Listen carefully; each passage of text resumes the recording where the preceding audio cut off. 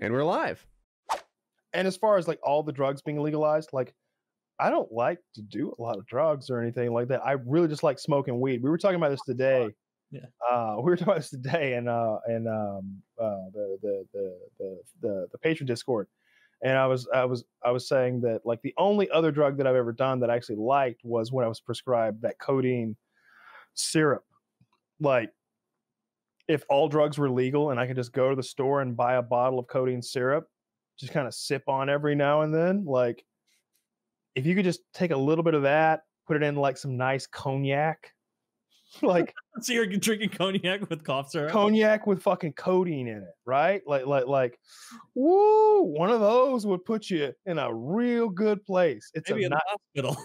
No, look. I'm not suggesting anybody does anything, but I'm just saying, like, if I hypothetically drank a glass of very fine cognac with like some Grand Marnier maybe or something like that with a little bit of some peach flavored codeine syrup, it would be one hell of a time for one little nice drink that you'd sip, you know, over the course of an hour or so, 30 minutes or something. That was good shit. But other than that, like I have no interest in like doing coke or meth or like no, I've got an Adderall prescription, you know, like drugs or just pot, really. Yeah, just pot, you know, and mushrooms. I had terrible experience on. I don't think I want to do that ever again. I don't like getting on a ride that doesn't have an off position, or you know, there's no off switch to that. Well, whereas for the non-drug people, how does weed have an off switch in a way that this others don't? For me personally, like smoking weed never keeps me high for longer than 20 minutes. Oh. Like, and I mean, like my definition of high is probably different than like someone who doesn't smoke a lot. Like I should have time dilation. Like time shouldn't pass for me in the same way that it does for you if I'm high. I'm not talking about like, oh yeah, I've got a little buzz, giggle, giggle. I want some pretzels. I'm hungry. My mouth's dry. Like, no, pussy. I'm talking about getting high. like we're talking about getting fucking stoned here. Big talk for a guy that hasn't touched pot in years. And anyone else thinking the way Kyle and I have the same tolerance right now, and he's acting like some sort of pot expert. Do not. Kyle will jump right back to like even when we were at the Colorado trip, like I was more of a, you know, take a couple hits and be like, as Kyle would say, like bitch mode buzzed. Where I'm like, man, I'm feeling pretty. I'm kind of toasty. I'm kind of high, and like. I'm like ready to keep playing Magic, and Kyle's like, round 4, like just it's like, okay, all right. And what you're gonna want to do here, Kyle, is okay. I'll finish it once you're done with the hit. So you want to tap? Okay, I'll take another one, I guess. And it's like, before the end of it, it's like I can't. He did this so he could beat my ass. I can't even remember like whose turn it is. I was just being polite. All you gotta do is say no. I won't. I don't mind smoking at all. But like yeah, I felt like a bitch. You and Chiz were ripping right through it, and I was like, are they feeling the same way I am? No, we're not. No, we're not. No, they're fine. Like Chiz came to my house one time, like so he came in on the bus. I think this was for the survival trip, and so like Chiz arrives at my house like a day before, maybe 36 hours before, and then Woody's going to drive down in a day or two, and so I go pick Chiz up at the bus stop in Atlanta, and driving back to my place. And on the way back, I'm like, I got some good weed when we get back to my place, man. I know you're in Cali. I know you've got whatever you want, but I got some good weed. You know, you're gonna see. You're gonna see. And I did. I had some really good weed. I don't remember where it came from. Maybe from Cali. but like we get back to my place, and he hadn't eaten for like 8 hours. And the plan was we'll get high and then we'll eat. And I think I had went and gotten like Taco Bell or something, because that's one of my favorite things to eat when I'm just real fucked up. And we're out on my front porch, and it's me and him and somebody else, and we're all chatting. And I had a little water pipe or something like that, and I'm just bubble bubble bubble bubble bubble bubble bubble bubble. I clear a whole bowl at once. I'm not sharing the bowl. Like it's not that I'm bogarting it. Like I'm gonna clean it, everybody pack it, and hand it to you. We each get a bowl. We're not gonna share a bowl. Like I'm smoking the whole bowl, and you get your own bowl. So I smoke mine down, clear it, pack it, send it to him. He does the same thing, sends it back to me. clear it, pack it, do it again, hand it back to him. And I look at him, he's looking a little woozy. You know, he hasn't eaten. He's like low blood sugar or something over there. He hits it anyway, hands it back to me, do it again. I do my third. I go to hand it back to him. He's like, no, I'm good. All right, man. So I just keep going. You know, I'm one after another. And after a while, I realized Chiz hasn't said anything in a while. And I look at him, and he's got that sweat on his upper lip, and he's pale as a ghost. Oh no! And he's just looking through me. And I'm like, dude, are you all right? You don't look so hot.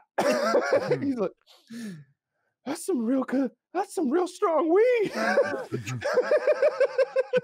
I'm like, yeah, man, I told you it was some real strong weed. You okay? Eat that burrito. He's like, I think I just want to go lay down. Man, start up fresh tomorrow. Yeah, he did. He's like, I'm gonna call it a night. I'm done. I mean, you get to that point with weed where it's just like, I got to go to bed. Like I can't be up anymore. I need to go to sleep. If you're high. Yeah, that's why I went to concentrate, is because like I got to the point where like I gotta smoke so much flower to like get time dilated high. It's like we need concentrate now to like efficiently and like cost effectively like get high anymore.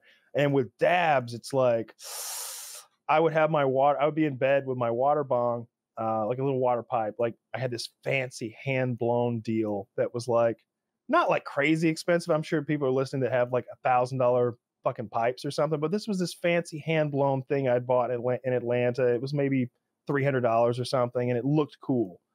And when you do dabs, the bowl is called a nail, I think. Yeah. Right? Yeah. And they're either made out of titanium or quartz because you get them super hot. You take a blowtorch and you heat it up to, I don't fucking know, 500, 600 degrees, something crazy hot. And then you put your concentrate in there, do this little spinny dippity-doo thing, and it vaporizes in there and you inhale it. It's doing the same thing this vape I'm fucking hitting nicotine out of does, but it's fucking THC concentrated to 87% potency. It's crazy fucking strong. And so like I would hit that thing twice in a row, like do 2 dabs back to back and be so high that I wouldn't put the pipe down. Sometimes I would just come back to and realize I'd been holding this pipe for like 30 minutes. And like, holy shit, it's time to go again. I guess I'm awake again. Like I'm conscious. And like every now and then though, like I get so high that like my grip would like slowly be loosening. And so like the pipe, because the nail is sticking out on one end, it's heavy on that end. And that's where it will pivot. So that would swing. And so my grip loosens and the nail swings around and hits the back of my wrist, like right here. And it would go, I'm like, But like, I'm sure there's a PKA where if you look closely, like if I do something like this, you'll see like a fucking like scab on the back of my fucking hand because I burnt the fucking shit out of myself because I got so goddamn high that like I let the thing slip out of my hand and burn the back of my my wrist. The concentrate stuff is no joke. I remember the first time I tried that in college. I'd only smoked like flower up until that point, and someone was like, "Hey, try something on this dab rig." And like my first thought, it was at a buddy's like college apartment, where he stayed with a couple of other like really party loving guys, and like there's something more intimidating about like, oh, trust me, it's just weed, and it's like, no, it's not. That's in a scary little container that's super concentrated, and you have a torch right there. That's sketchy. Seeing the torch is like, this feels high carbon than it is. And like they started heating it up, and I kept like saying like over and over, like, you know, give me a very small amount. Like you guys keep talking about like, oh, this is the most powerful thing on earth. And like I took what I thought was like, if it would have been a hit of flour, it would have been a teensy tiny little hit of flour. Yeah. And I took it, and it was maybe like 2 minutes later, like on the way up, like a minute in, I'm like, I'm fine. I'm not going to get out of control. But then the escalator didn't stop. And I was like, oh, this is my plan for the night. Like, I do not. Are you ready? Hey, you want to go out to the bar? No. If you guys are going to the bar, I'm going to go home. I'll just sit here and watch TV at your place. It's the best. It was nice, but it's not a good thing to do and then go out and like socialize like high on, or that high at least. At the time I was that level of high where it's like everyone knows. Everyone knows. To each their own, because like I got to the point where like nobody knows. Nobody knows. As long as I keep these sunglasses on, because if you see my eyes, you're like, ah. But like, as long as I've got sunglasses on, you're not gonna know. You're not gonna know. Nobody's gonna know, because I'm gonna be chill with it. I'm not gonna be fucking weird. I'm not gonna be self-conscious about it. I'm just gonna be blazed out of my goddamn mind, and nobody will be, nobody will have any fucking idea. I knew a guy in college who, like, his parents were very anti-weed, and they caught him with the red, devil's dick eyes a couple times. And he, like, I was just talking to him one time, just at school. It might have even been in the library, just chatting. And like, he like popped a pill. And I was like, oh, damn, dude, like you're staying here all night. It's like 11:15. Like I'm about to cash out. And he's like, no, dude, that was Vicodin. And I was like, oh, okay. I thought, I didn't know you were into that stuff. He's like, yeah, dude, like my mom kept like seeing my eyes all red. And so I decided like, I'll just, my eyes don't get red if I take these. And I was like, at the time I was like, oh, okay, enjoy that, I guess. But lesson. He had an enormous amount of problems later in life due to those pills, like getting no pills. They were like, I don't know the terminology of the pills. It's not something I'm into, but like they were whatever like the creme de la creme of the pills is, like a high milligram of oxy. Yeah, opiates. Yeah. But I know there's like different, like, what's it called? What's the Percocet? I don't know the tier list, but based on name brand, those ones aren't as like OxyContin is like the grand poobah, the king of those apparently, and that's what he was getting. Like, yeah, it's not something I've ever been into. Like I said, whenever I'm prescribed it, I ain't saving them. I'm taking them. I'm like, I've got permission to take these. You better believe I'm gonna chew up these Tylenol 3s and have a good old time. Codeine, I think, is the only thing I've had though, because Tylenol 3 is codeine and Tylenol. And obviously the codeine syrup, and they are wonderful, and I could see how they could be addictive, for sure. But I knew to avoid that, because I do, of course, have an addictive personality, whether it's Total War Warhammer, fucking Harry Potter movies, or goddamn opiates. So I always stayed away from that, because I knew, so many. You could smoke weed every fucking day and you might get a cough. You do fucking opiates every day, and you're gonna have a myriad of health problems, and you're gonna end up in rehab. There's a difference. Of course, you smoke pot every day, you might end up in federal prison. So there's it's true, but you weren't going through like shaky, sweaty, fever balls when you were thrown into prison. They're like, this fucking pill popper, heroin addict. No, not at all. I'm pretty sure, like the only withdrawal worse than like those pills is alcohol. I think so too. Yeah, because people can die of that. Yeah, alcohol can die of DTs. You can have a seizure, and like, even if it doesn't kill you that way, like you have a seizure, you like fall, bash your head open or something. Yeah, people die of alcohol withdrawal. That's I think that's one of the things that sometimes they'll put people in a coma so that they just skip over that whole withdrawal thing. I've never even heard about that. That's what Jordan Peterson did. Really? And he was on benzos. So I think maybe that's what it is. It's not opiates. Maybe it's benzos and alcohol are the two that like can kill you if you're withdrawing hard enough. Not something I know a lot about. I'm pretty sure that Jordan Peterson went to Russia, and they did that thing where they put you in a induced coma, so that you skip over the withdrawal part of kicking whatever it was he was on.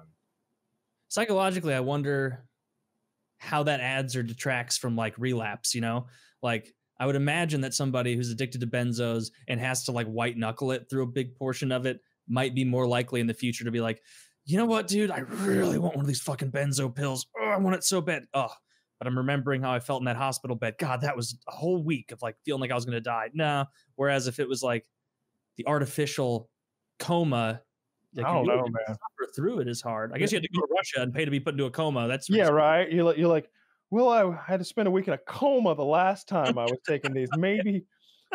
Fair. I mean, I got a lot of rest, but yeah, I don't know about all that. I don't remember the first time I had concentrate. I don't remember where I got it or what. The main guy that I used to get stuff with, I remember he would have it in these big, like golf ball sized balls of it. That's a ton. Yeah, he would have like a golf ball sized ball of it. Like, how much you want? I'm like, how much fucking is it? And he'd tell me or whatever the price. I don't remember what it was, like 30, 40 a gram or whatever. I'm like, yeah, cut me off 10 grams. Yeah, let's just do that. Like $400. Yeah, let's go. Yeah, and he just like take a knife and like it was so thick and like it's hard to like cut off that much, and it's good stuff. Good stuff. It got you nice and fucking high. So fucking high. I can't wait for your probation to be over. Oh, it's gonna be a celebration. Living again. It's gonna be a celebration. We're gonna have a good old time. I was talking to the boys. I think. Imagine Kyle that first day of freedom, opening your door in Colorado and being like, and then just turning around and going back inside. Yeah, I'm in a WhatsApp. The option to leave if I wanted.